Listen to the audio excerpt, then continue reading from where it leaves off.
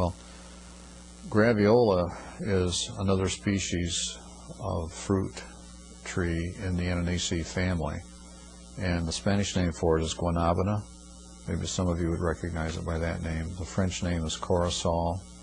English name is soursop. The Dutch name is soursop.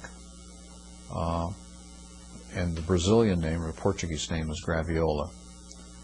And there's a product that, or at least a couple of products, that are just the powdered leaves of graviola and twigs. Now with pawpaw, actually with graviola, the name of that is Annona muricata. It's a scientific name, it's Annona muricata. And if you look in the literature, I have isolated, I think, at least 28 compounds from Annona muricata, and we did a big project on the seeds and another big project on the leaves. And so both of them contain acetogenin compounds, but the graviola products only contain the single ring acetogenin compounds. And pawpaw is so powerful because it has the double ring compounds. And we have done structure-activity relationships with many, many compounds, well over 50 compounds in this Ananaceae class of acetogenin compounds. And the single ring compounds are many times less potent than the double ring compounds. And so graviola doesn't have the powerful compounds. And we did some tests at the company and demonstrated that the other products that are out there were 20 to 50 times less potent than the pawpaw product in capsule form. And we did that test. It's a very simple test using brine shrimp for sea monkeys, and you can test the biological potency of materials that way.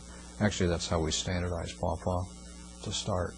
We standardize it with the brine shrimp test to make sure that all the lots are similar in their potency and it's consistent from capsule to capsule, bottle to bottle. And you don't run into that consistency or that biological standardization with these competing products. There's no way to standardize this stuff at all. You just assume that the leaves are potent. They may be collected at the wrong time of year. I'll tell you, if you collect pawpaw leaves in the fall, they're worthless. You know, there's some flavonoids in there, but actually they start to decompose with fungi and stuff attacking them.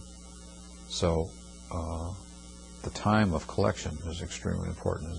We've worked this all out with pawpaw folks. I mean, this is stuff that I did basically to know that in the month of May is when you want to collect the pawpaw twigs.